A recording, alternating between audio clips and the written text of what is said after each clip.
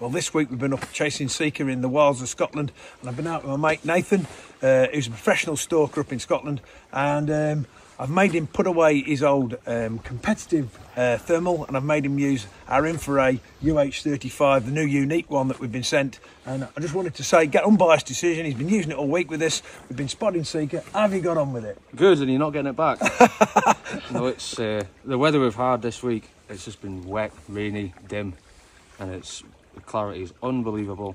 And it fits well in your hand as well. It's really comfy. No, I love it. Well, I just give it to him, right, without any explanation, and he's immediately worked out the controls. It's very easy to use, and we've been very impressed with it, and we've took some really good footage, which you'll see out on our films. But I'm glad you enjoyed it, mate. Just put this in my pocket now. No problem.